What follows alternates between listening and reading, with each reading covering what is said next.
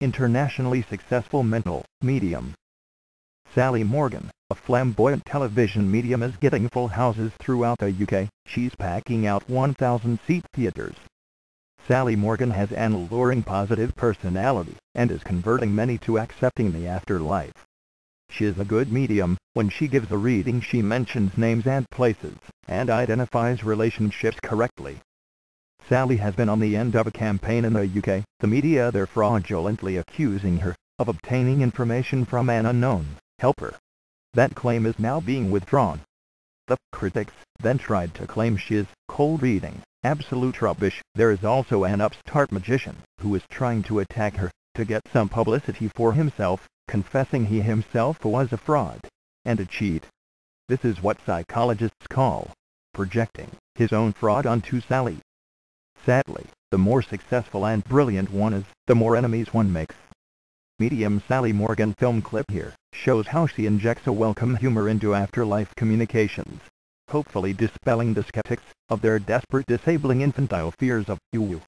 And notably, humor, lightheartedness, is one thing missing from skeptic utterances. Humor can lift one out of depression and prevent one becoming too serious, a criticism leveled at most skeptics. So have a good laugh at these afterlife communications. They are most engaging, and they can't hurt you, guys. Have no fear.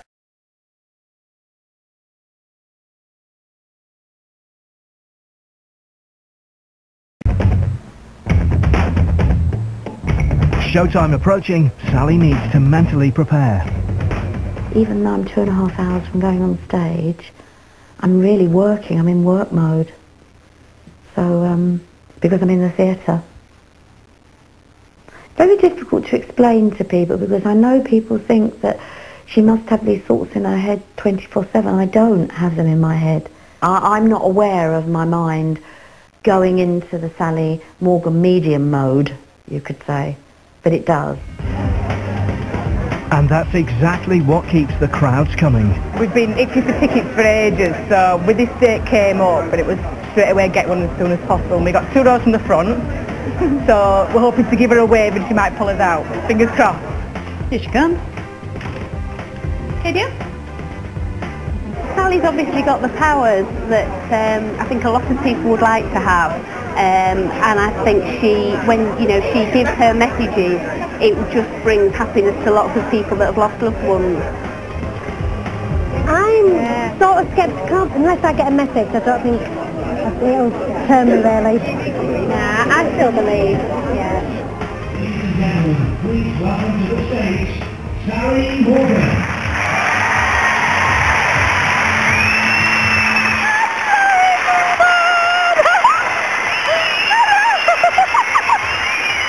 We love York. Oh, I love York. I love it. I love Yorkie bars. We love York. As well as Sally's impromptu on-stage readings, the audience can also ask Sally about their loved ones by writing questions on cards before the show. We'll do a card. Let's do that. Let's have a look at this, what we've got here. Oh, Mandy. Where are you, love? Behave yourself. What do you think? I'm Auto Trader. Where are you? Stand up, Mandy. Shall I buy the car? Well, she picked out a card from the box, and on it I'd written, shall I buy the car? There was hopefully a message for our dad. Hello. Hello. Shall I buy the car? Absolutely. Really? Yeah. Completely and utterly. You should buy the car. What has just happened as I'm looking at you, there is a man just walked on here. And this is how he walked on. What car's that then?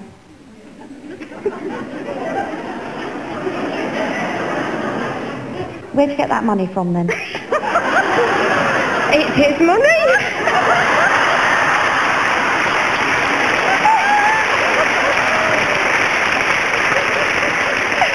You're a Mandy.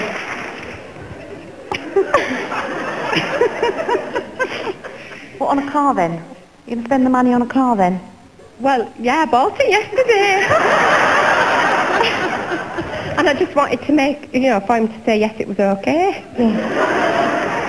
If I'd have said no, would you Oh, don't worry, I'll take it back then. You would not have said that, Mandy. Would you? You wouldn't have done... He's standing here like that. He's smiling, really. He would have said that, oh, what's this about a new car? But he'd be saying, when my mum wasn't there, he'd be saying, go on, you go and get the car. Wouldn't he? He would have a bit of a joke about it. I think he maybe have liked to have seen the money a bit longer in the bank account.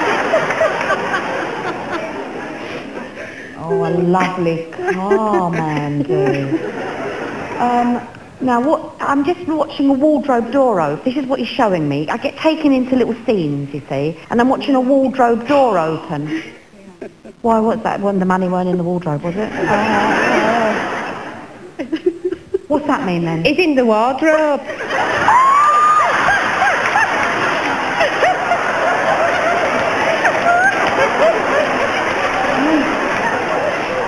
Here, man, no, I'm serious, love. I think he's got more of the ump that is in the wardrobe than he's in the car. It's like I've seen a hand open the wardrobe door like that.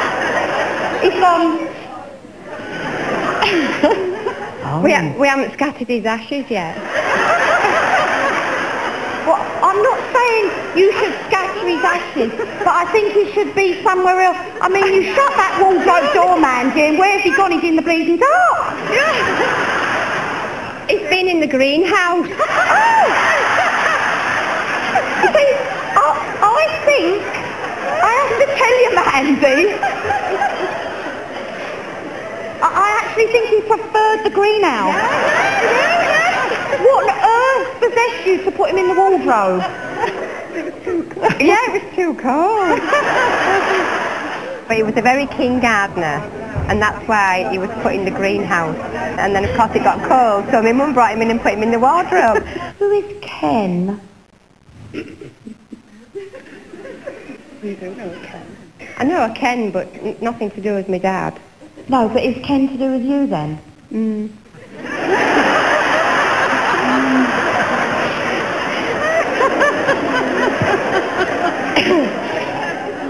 Mandy, walls have ears. Let's thank lovely Mandy. I came tonight, I was very sceptical. I came with my sister and my daughter, and I'm a sceptic, and I got the message. So I've got this man here, and this is what he says. Her name is Sharon. You thought someone was in the other room laughing. It was me, Sharon. It's Pete. Oh! You heard me. He's going, you heard me. You heard me. And then you said, no, it couldn't have been him. It was me, Sharon. Oh, he's hurt my throat, Sharon. What's the matter with him, love? He's here, darling. It's been 3 years, but that 3 years has just been terrible. What was I put there for, Sharon? What was I put there for? Where's he buried, darling? He's not happy about where he's been put, really. What's he talking about? Was there a row? No, he's still in my wardrobe. Another one. No! Get out of it!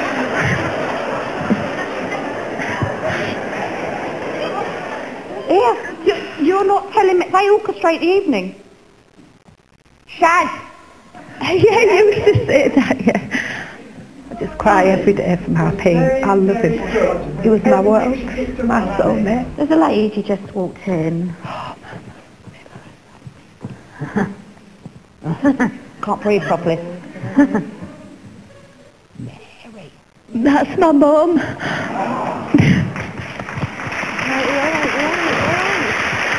My mum. Sharon. Oh, Sharon. All her top part of her is all hunched. Yes. How did you expect me to stay here, Sharon, when I felt as rough as that? I wasn't well. Let's thank this lady. I can't explain how it feels to know that Pete was there with me. You just hope that a loved one's going to come through, and then when I got Pete, and also my mum, it's just amazing.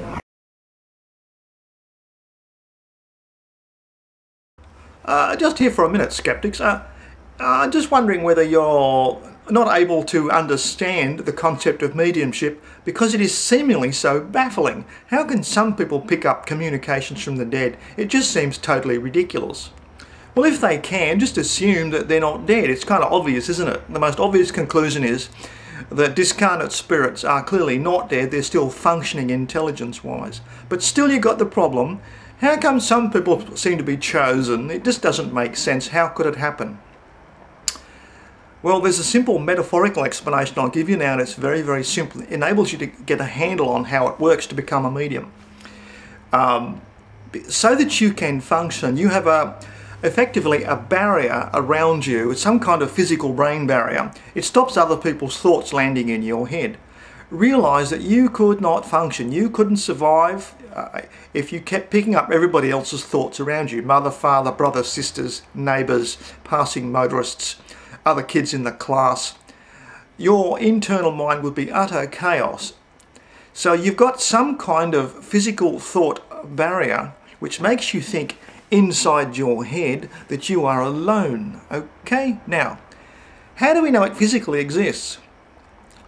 Because some people get brain damage and the barrier is pierced slightly. It starts to leak and they start to pick up intelligent voices and signals from deceased people who are clearly still intelligently active.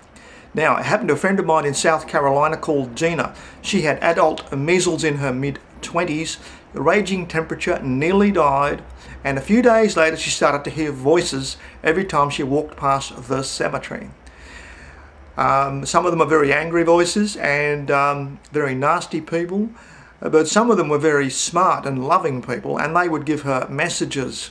She worked in a shop and she'd be told, keep asking the customers, there's a message for the customer who was cooking bacon at 8:10 this morning. There's a message for them. And that would come from a female deceased person in the head of Gina.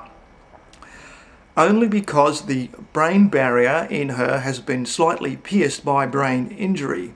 And deceased people, that's discarnate spirits, then see her, they can see through her eyes and see what she sees, you see. So she becomes a window to deceased spirits. Now, that actually happened to a good friend of mine in South Carolina, and most mediums have near-death experiences where they get some kind of brain damage. Sally Morgan will be a good example. She probably had some brain damage in her childhood. Some people are just born that way. They got some defect in their brain thought barrier. But I hope this gives you some path to toward a simple understanding. The brain barrier, the thought barrier, is simply pierced by some kind of brain damage. Okay? Should make a lot more sense to you now. So there's no need to be scared of mediumship at all. So now that you've got a working metaphor to explain how some people become mediums, basically brain damage due to trauma and stress, you can find this, for example, on the program Sensing Murder, where they get each of the mediums are able to contact the dead and solve murder cases. They all had extremely traumatic childhoods, extremely cruel, violent childhoods, okay? So that gives you a clue. They've got the brain damage early in life, and they don't ask for these abilities to be thrust upon them. It just seems to be like an accident, okay? So, but now you can get on Google, look it up, see who else, how many other mediums have had brain damage too. It suddenly makes things fall into place for you. I hope it gives you a lily pad to stand on for a while, skeptics. That's all we need as metaphorical thinkers to run with. Okay, we're happy to do that.